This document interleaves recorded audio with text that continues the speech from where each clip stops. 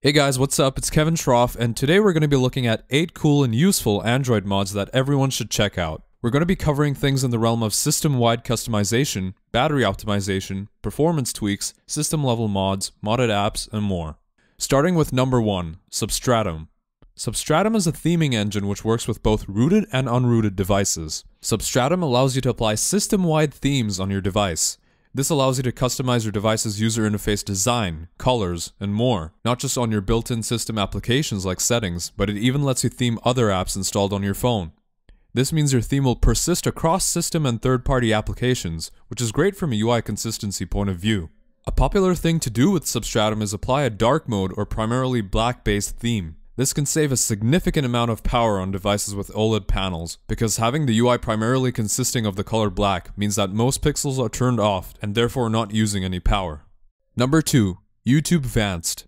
YouTube Vanced is a modded YouTube client for Android that includes ad blocking, sponsor blocking, true AMOLED dark mode, background playback, and more. YouTube Vanced works with both rooted and unrooted devices. Aside from the very useful aforementioned features, YouTube Vanced also has extra customization and settings that allows you to do things like hide YouTube stories in your feed, change comment section location, and more. If you use YouTube at all on your device, it's completely worth using this modded app. Number 3. A custom kernel and/or custom firmware.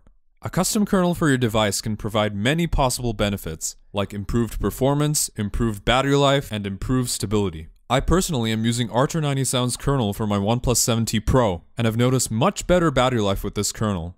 A custom ROM, on the other hand, can also come with many benefits. If you're coming from a bloated stock ROM, going to a custom AOSP-based one like Lineage OS would probably bring performance and smoothness gains. Custom ROMs often also feature their own feature set and UI, which may again be something worthwhile to look at depending on what you're personally looking for in a ROM.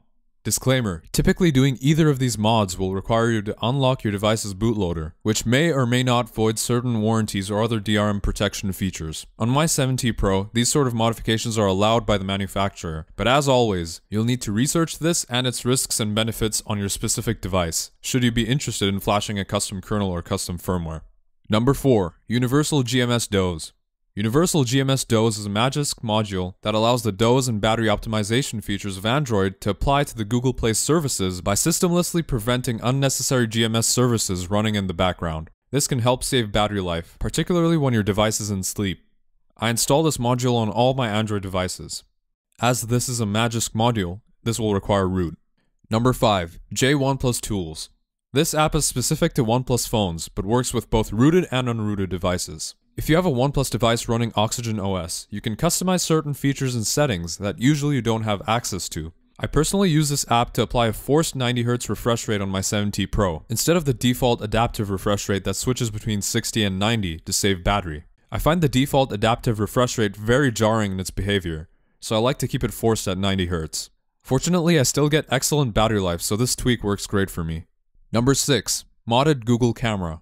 There are several different Google Camera mod builds available with different configurations and optimizations for different devices. Many people use a modded Google Camera build because it can often provide noticeably better image processing and photo quality than what their device's stock camera app can produce. Google Camera is the stock camera app that comes with Pixel phones, and the included HDR Plus technology noticeably improves picture quality, especially on low and mid-range phones. This is why modded Google Camera builds have become quite popular recently. Modded Google Camera builds can be installed and used on both rooted and unrooted devices.